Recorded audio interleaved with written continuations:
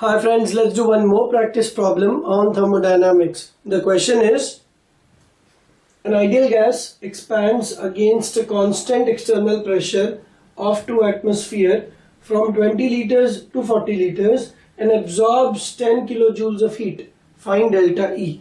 सबसे पहली चीज तो ये समझ लेते हैं कि यहाँ पे फर्स्ट लॉ ऑफ थर्मोडायनामिक्स लगने वाला है.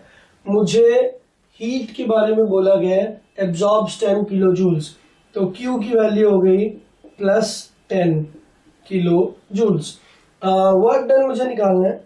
Work done is minus P external delta we.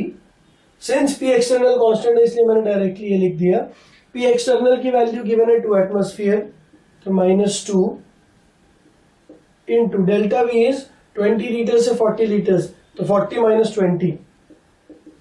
But एक चीज ध्यान रखने वाली है कि इस वर्क डन का जो यूनिट आएगा वह भी फिलहाल क्या है, 2 इज एटमॉस्फेयर्स एंड 40 एंड 20 है लीटर्स, तो ये हो गया लीटर एटमॉस्फेयर, एटमॉस्फेयर लीटर.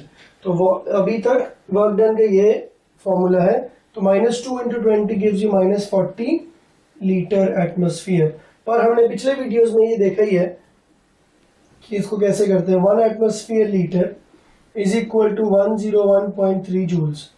इसको कैसे किया हमने, 1 एटमॉस्फेयर इज 101,325 न्यूटन पर मीटर स्क्वायर.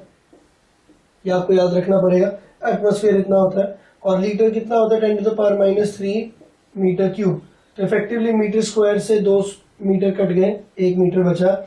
10⁻³ से इसको मल्टीप्लाई करेंगे तो यहाँ पे एक पॉइंट आ जाएगा 101.3, ठीक है. और Newton into metre will give you joules. तो effectively 1 litre atmosphere is equal to 101.3 joules. तो मैं ऐसा बोल सकता हूं that work done is -40 into 101.3 joules.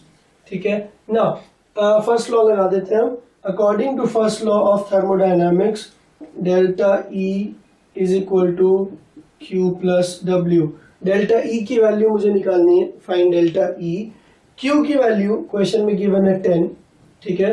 तो ये किलो जूल्स है, तो मैं इसको जूल्स में कन्वर्ट कर लेता हूं.